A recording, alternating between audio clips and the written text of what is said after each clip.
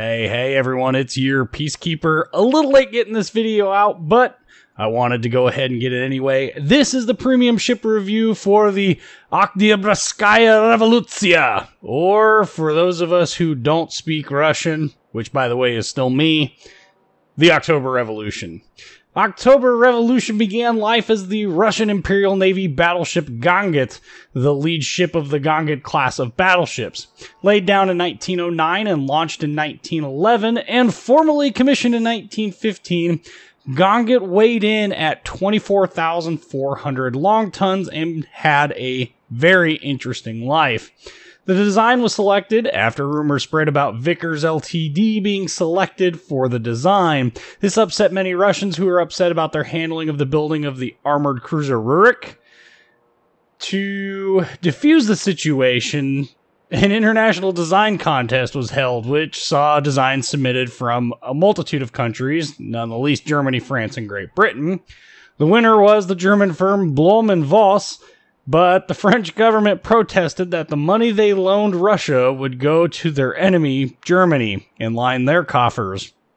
The Russians bought the design for 250,000 rubles, which I have zero idea how much money that is, and then shelved the design indefinitely. The runner-up, designed by John Brown and Company, which is Great Britain, was selected and revised to meet updated standards. The gun layout was selected as the Russians did not believe that having super-firing turrets, that meaning one turret could fire over the one in front of it, they didn't believe that super-firing turrets were an advantage, as they did not think that the turrets could fire one over the other without damaging the lower due to the muzzle blast, taking out the sighting hoods that were used to actually aim the turrets.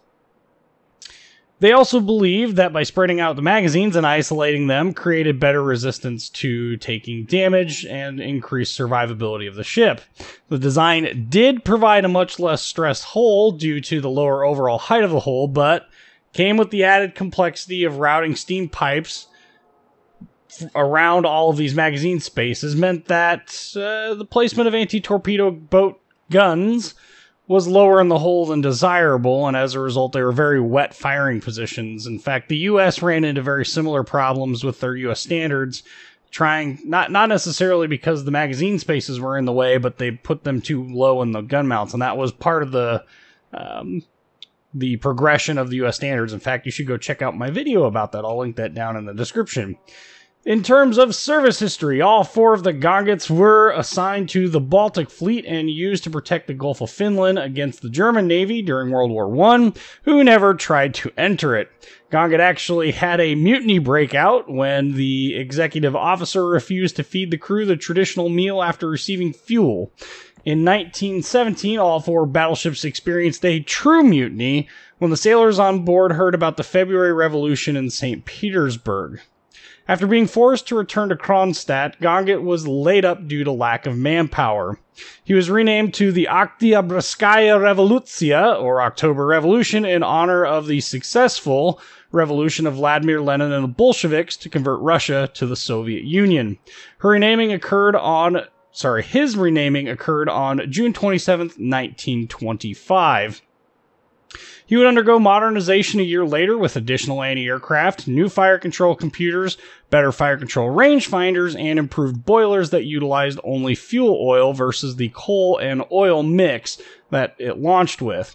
During World War II, October Revolution sailed for Kronstadt from Tallinn because of the German invasion of the Soviet Union. While transiting the channel between Leningrad and Kronstadt, October Revolution fired upon German positions. On September 21, 1941, she received 3 bomb hits from German aircraft that knocked out 2 turrets. While undergoing repairs on those 2 turrets, additional anti-aircraft guns were added. While there, she was again hit by bombs dropped by the German Luftwaffe, and once repairs were completed, they added even yet more anti-aircraft. During the siege of Leningrad and the Leningrad-Novgorod offensive in January 1944, he supported Soviet armed forces engaging in the area. In 1944, he received a British Type 279 air warning radar from the Lend-Lease program, And on July 22nd, he was awarded the Order of the Red Banner, which at the time was the highest award that a unit, meaning a ship and its crew or an army unit, the highest award that they could possibly achieve at the time. At the end of World War II, he entered service as a school battleship to train new crews and was eventually scrapped in 1958. In terms of in-game playstyle, October Revolution has a few distinct advantages over other Tier 5 battleships. Her bow armor is extremely thick. Let's look at that real quick. Really thick at 125 millimeters, basically 5 inches of belt armor at the lower portion. And as a result, it can successfully bounce Yamato shells while angled in. Her gunnery is also quite good, as well as having usable dispersion and pretty good shell damage with both AP and HE. The HE is also really good at starting fires. While not the original intent of this ship, his anti-aircraft is quite capable, but there are other battleships at this tier that definitely outpace it, most notably, of course, Texas, which has absolutely brutal AA at this tier. He has the weakest hit point pool of any Tier 5 battleship and has limited damage control parties. Yes, you heard that right. Limited damage control parties. That's these guys here. That's your instant repair of flood and heals. It is currently limited to just 4, I believe, with premium. If you have superintendent. Ooh. Yeah, if you have superintendent, it jumps up to 5. And we'll talk a little bit more about that when we get to captain builds for this. Since the Russian line does not have any battleship captains, we'll go ahead and talk about that a little bit. Overall, a very strong Tier 5 battleship, and quite possibly a Tier 5 Imperator Nikolai. And that's kind of interesting, too, for a number of different reasons. Most notably, of course, is that Imperator Nikolai, that whole class of battleships, was actually 2 whole classes after the Gonket class of battleships were. So, Wargaming's kind of messing with some things. This is a fully modernized Oktyabrskaya. I screwed it up. We're not even going to try it again. Let's talk about some stats. 42,500 hit points. Again, this is going to be the weakest of all of the Tier 5 battleships. Weaker than even the Iron Duke. The Iron Duke for the Royal Navy line. However, it is just covered in armor. Up to 305 millimeters of belt armor. Yeah, it's not belt armor. That's rear of the turrets. The rear of the turrets actually has more armor than the front of the turret. Someone explain that one to me. A pretty healthy belt armor. Again, not the strongest in the world, so sailing broadside isn't going to save you from the, eventual Citadel hits. But it does have a pretty... it has a turtleback armor scheme with the Citadel that sits at the top of the waterline. However, these inner strakes on the turtleback are not angled enough to successfully auto-mount shells coming in, from the side. So, sailing broadside, if shells do plunge at all and they manage to make it through the outer belt and the inner belt, the turtleback portion, which it shouldn't really struggle too much if you're close enough, you will receive Citadel hits. Torpedo damage reduction of 13%, which is, quite frankly, garbage. So this thing will take a lot of damage from torpedoes. Thankfully, it's at least relatively maneuverable. We'll cover that in a little bit. Main battery consists of 4 triple 305mm 52 caliber model 1907 guns. That's a lot of verbiage to basically say they're 12-inch guns. There are 12 of them, so 12 12-inch guns. They have a 32-second reload speed, 212-meter dispersion, max AP shell damage of 8,600, the max HE shell damage of 4,500, that's assuming you get a Citadel with it, and 33% fire chance. 16.8 kilometer main battery firing range. The secondary battery does consist of 10 single 120mm guns. They are mounted in really rather awkward positions. They're really not something that I would write home about. Basically, you've got 3 up front and then 2 facing the rear on each side. So 5 on each side total. And their range goes out to 4.4 kilometers. Not spec'd into secondaries at all. Anti-aircraft defense, while this list looks really impressive, And in a lot of respects, it is impressive compared to other Tier 5, tech tree battleships. It's really not that much to write home about. I would consider it to be just above average, maybe comparable to the New York in terms of overall anti-aircraft capability. So we'll start all the way down here with the 76mm. We have two dual 76mm. There they are. The other one's mounted on the other side of the stern. We have another dual, but shorter barrels, and another 76mm, this time even shorter barrels, and there's 6 of those. We have one quad 37mm, which is all the way up here up front. We have 16 single 37mm. There, you can see them there. And then we have 2 quad 12.7mm Vicas, which there they are.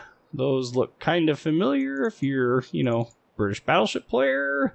And then we have the 12.7 DSHKs, which I think those are still in use, if I remember correctly. Don't quote me on that.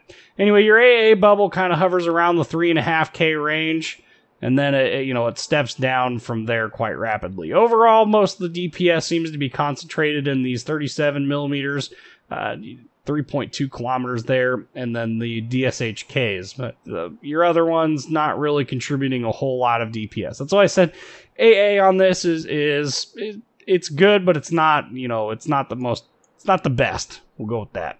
Max speed of 23 knots, turning circle radius of 630 meters, rudder shift time of 12.6 seconds.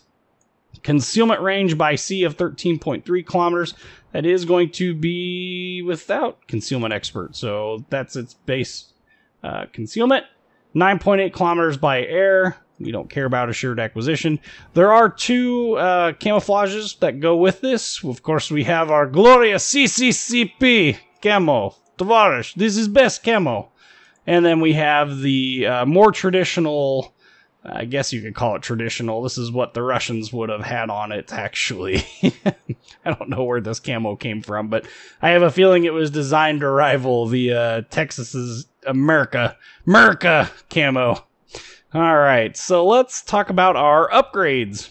So the main battery mod 1 is going to be my choice here. The reasons for this, well, the AA really is enough of a strong suit to ever really spec into like picking up auxiliary armaments mod 1. I would much rather not have my guns get taken out, and unfortunately, due to the the armor on these things only being 8 inches thick, 6 on the roof, they have a tendency to get taken out, especially if they take direct shell hits. So for me, main armaments mod 1 for the 20% reduction in the main battery and being incapacitated, 15% increase in its survivability, which is its hit point pool, and 20% reduction in the time it takes to repair them.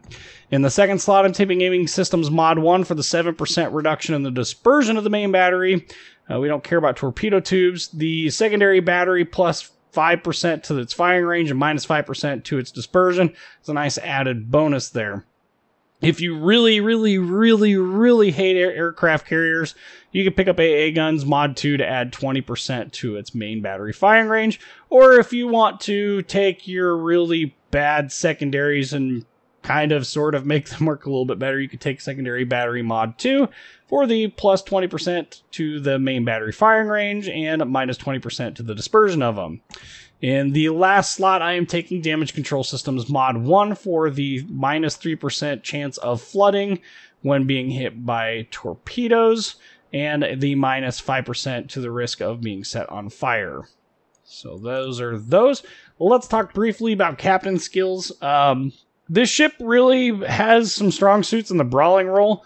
I would even go as far as to say that the Germans at this tier don't really hold the strongest of brawling capabilities, so October Revolution would definitely fit that bill, and as such, I would highly recommend, specking into that. And with that comes, I'm running preventative maintenance for the 30% reduction in the incapacitation of modules, expert marksman to increase our main turret traverse speed, superintendent for the additional consumable slot, and fire prevention for the more or less the reduction of the number of places that the ship can be set on fire.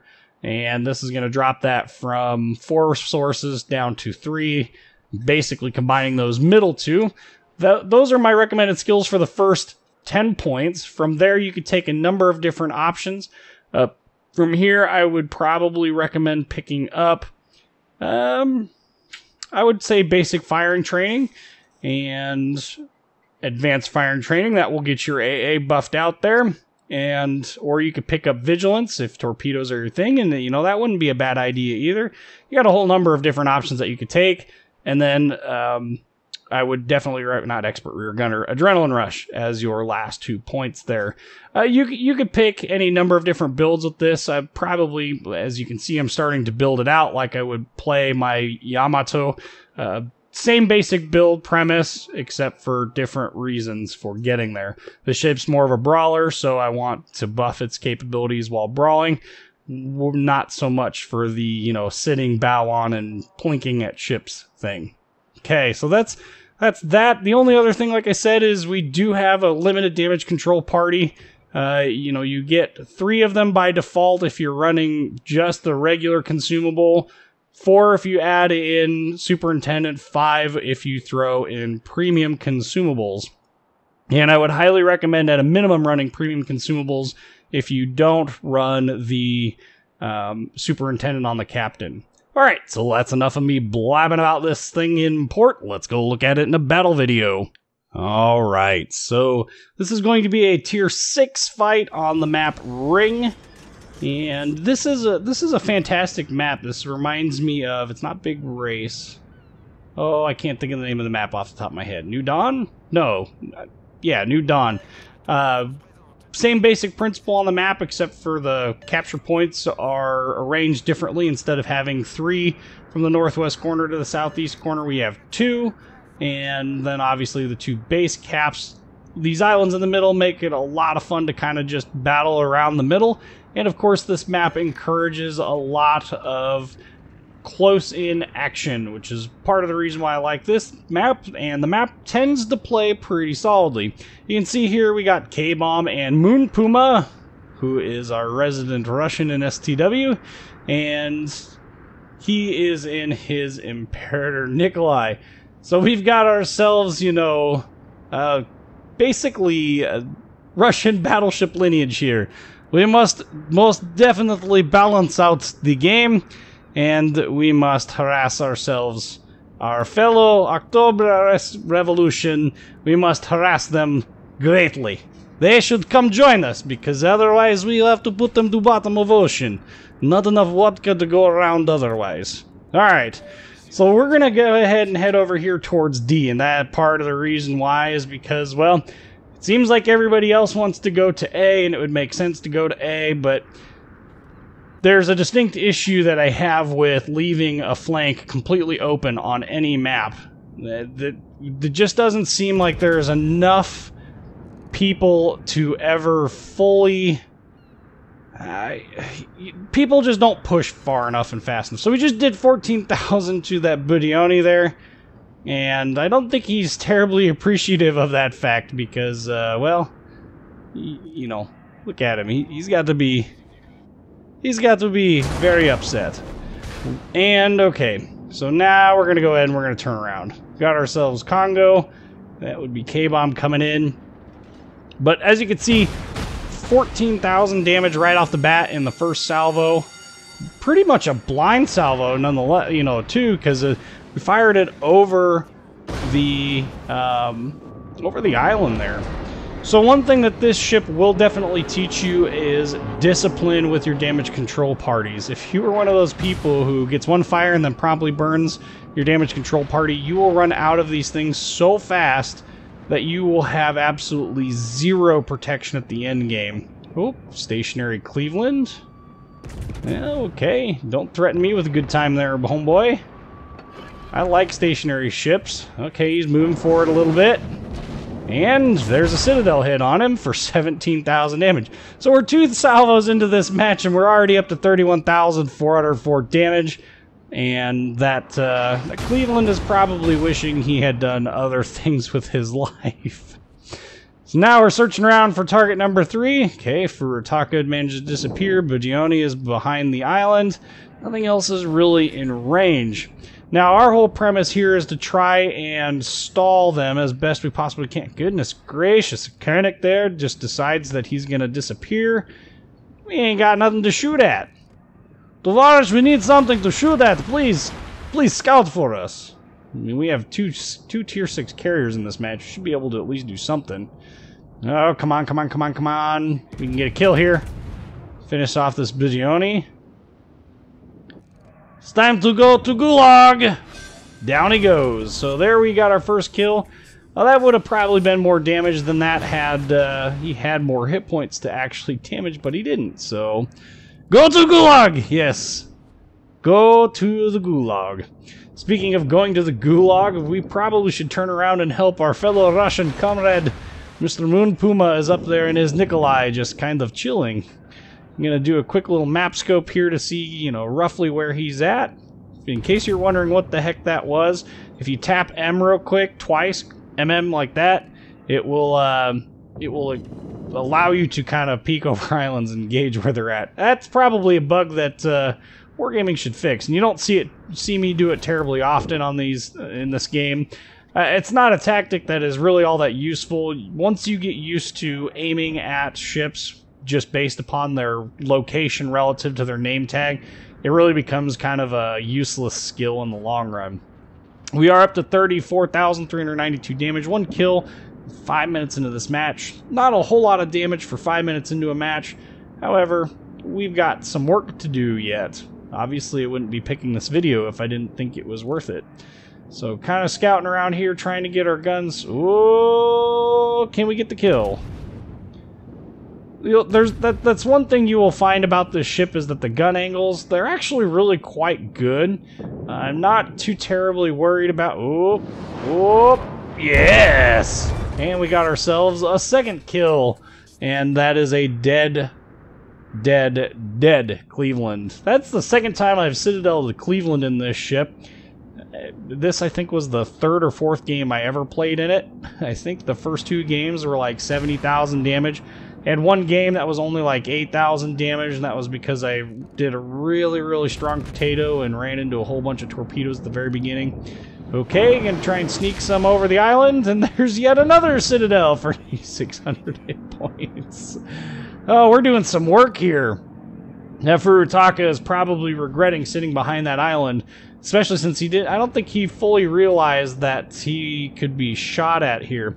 Okay, so Fubuki is off to our north. Definitely something to pay attention to. We don't want to, we definitely don't want to, you know, let him get, like that. We don't want those torpedoes coming our way. Unfortunately, Mr. Moon Puma, you and I are going to come into collision here, I think. Yeah, maybe not. Well, we're going to avoid torpedoes because dances like drunken ballerina. Oh my! What is this? This is obvious balance issue. We cannot have Imperator Nikolai get detonated so easily. This is unacceptable.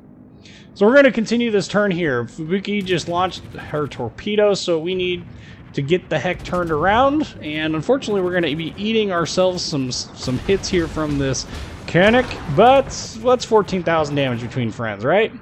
So we shot down 2 aircraft right away as they came in. They are doing absolutely nothing now. This is what I was talking about. He's within pretty good healthy AA range there. Just trying to get ourselves ducked in to only eat 2 torpedoes. I say only like that is, you know, beneficial or something. It's not, I promise you. And trying to angle ourselves again. Really not succeeding in angling. We ended up taking a fairly large amount of damage. We do 9,000 back to him. We are up to basically 75,000 damage. 2 kills. Points-wise, team is dying fast enough that we are not able to keep up. You know, we lost ourselves a carrier right off the bat, so that means that they have a carrier advantage. I've lost my support because K-Bomb has decided that I am not worth supporting. No, I'm just kidding. K-Bomb ran off with the other guys, like I probably would have done had I been paying attention, and we eat yet another torpedo in the stern. Things are getting awfully hairy here. Thankfully, the carrier spots this Fubuki. I think he held back. I think is what caused that. And, oh, there's the 3rd middle turret there firing. Okay. Eats a pen that does 0 damage. Thanks, Wargaming. That's one of the worst features in this game.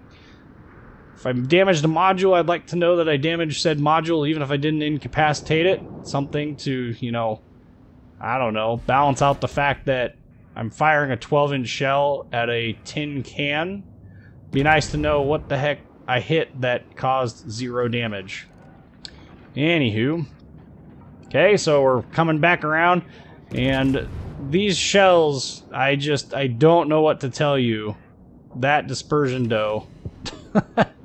There was a pretty healthy amount of damage there. We hit with 7 out of 12 shells. That's just over 50% accuracy when shooting at the Fubuki. And some of you are probably wondering why I'm shooting at a destroyer in a battleship. Well, for one, I don't have any other real targets to shoot at because their entire team is down south. 2, he's the most likely threat to our Ryojo, who we need to survive. But we're almost catching up here. And yes, I'm making a mad dash back to our team to try and help them out if I can. Unfortunately, things aren't looking so good. Okay, so we get ourselves a shot out on the König. And the König, however you wish to say that. Yeah, an overpen. Not so hot. Well, if we could get this Ryojo to send his aircraft back over the Fubuki, I might be able to take him out before he gets any closer to take him out, but, well, yeah. And we end up taking, you know, another normal pen through the stern. There's one downside to the ship is at longer ranges, it's not even so much the deck armor, it's just that the very, very ends of the ship, the armor isn't particularly strong. And that's really kind of an annoyance, more than it is anything else. Yeah, we took off a pretty healthy amount of damage from that Fubuki, didn't we? 2,700 damage there off of the König. Now it's time to see if we can't finish off the Fubuki. Yeah, carrier's gonna drop torps. Oop, those are looking good. We'll hold and, well, we're reloading, but I would hold and wait and see. No. Alright, well, go ahead and give ourselves a spread out that way. And yes! That normal pen, though. Up to 93,878 damage. We got ourselves 3 kills. Really wish I had better AA. Ooh, New Mexico is trying to get some plinks at me. It appears that I am last one alive from our group of 3, our division. And okay, aircraft, come on. Come on, AA, do some damage. 3.5K. Yeah, well, this is one of those times, I bet if you buffed all the AA up really high, it probably would be pretty respectable. I think it would probably even rival, you know, maybe not Texas. I think it would definitely get it above the middle of the road line. Not really anything left to shoot at, but we definitely need to go down and support. We've got a Cleveland and an Arizona facing off against, okay, down goes the Arizona, so that means it's a Cleveland facing off against a New Mexico. Yeah, we need to go help him as best we possibly can. And as with all battleships, you know, your turret traverse, you need to make that traverse decision well in advance because it takes forever for these turrets to traverse. Not a whole lot of a reason. We got Fubuki going back there to take out the König. I think he can handle that. We're going to go ahead and press on to try and help our Cleveland as best we possibly can. And part of that is going to be getting ourselves into a position where we can actually engage this New Mexico. Now, New Mexico, 14-inch guns, pretty healthy amount of armor. It is a Tier 6 battleship. And as a result, you know, he can do a pretty healthy amount of damage there. Oh, apparently we can shoot over this island, so we're going to take advantage of that. Go ahead and shoot over. Well, down goes that guy. And undershot him a little bit here. And we're going to see this come up multiple times here. Not real used to the guns by this point, but should be better used to them. Now, remembering that big, thick bow armor section, definitely something worth paying attention to, right? Because that big, thick bow armor, we can bounce up to 18.1 inch shells. We could actually bounce more than that if we are properly angled. Underlet him a little bit there. 2 normal pens for 5,600 damage. I really wish this Nicholas would go and hide rather than go and suicide. I don't think we're going to get too lucky on that. If he would actually go and hide, turn around, you know, smoke up or something, I could spot for him. But it would take the pressure off of him, and if I could get this New Mexico killed, we could balance this out a little bit better, but he's not really game for that. So New Mexico turning away from us now. Not enough to stop us from doing about 4,000 damage. That Nicholas is definitely not going to survive this ordeal, which means we need to probably do some more killing. Quick look at the Cleveland there. Not really presenting a very good profile. Besides, we really need to take out this New Mexico as best we can. Fubuki is up there trying to do some work. Ryojo, I think, is out of aircraft. I don't know what the deal is there. Shot out again on the New Mexico. Looks pretty good. It does 860 damage. 2 normal pens and an overpen. 860 damage. I don't think so, Wargaming. I don't think so. It's not, certainly not what the shell ribbons would indicate. We did finally get Confederate. They're up to 107,810 damage. Ship is balanced, Tavorish, I promise. Okay, so we got dive bombers incoming, and you can see here at this point I still have 3 damage control parties, and that's because fire damage is almost universally repairable, so it's definitely worth that. Ooh, 2 pens and 2 overpens, 7,000 damage. It's at least a little bit more believable. Continuing to nose in. 1, we're trying to avoid Cleveland. 2, I don't think we're going to be able to really successfully avoid the aircraft yet. So we're going to have to fix that that fire, though, as soon as possible, because that fire could definitely take us out of this fight. I'm going to wait just a little bit longer, though, before we burn the damage control party. For no other reason than... yes, okay, so there's 8,800 damage. Got ourselves high caliber. The reason why I waited there was because while the heal was actually repairing all that fire damage, it wasn't really changing much in the way of impact. Oh boy, we're about to run out of points. 964, 16 seconds of damage control party. We're still alive. Quick look there to the Cleveland. Are we going to be able to get our points up, or is something going to die? Shoot! I die! And the game ends. Overall, I do really enjoy the ship. It plays like a really solid brawler, but it has good mid-range capabilities and long-range capabilities at that. 125,907 damage, 3 kills, 3 Citadel hits, 1,288 base XP. We did shoot down 3 aircraft. Woo! No fires in this one. Didn't really use HE at all. No real reason to, but overall, definitely enjoy the ship. It is quite solid. I would highly recommend purchasing it if you're interested in a Imperator Nikolai clone, but at tier 5. Anyway, I'm your Peacekeeper. Like, comment, subscribe, and thank you for watching.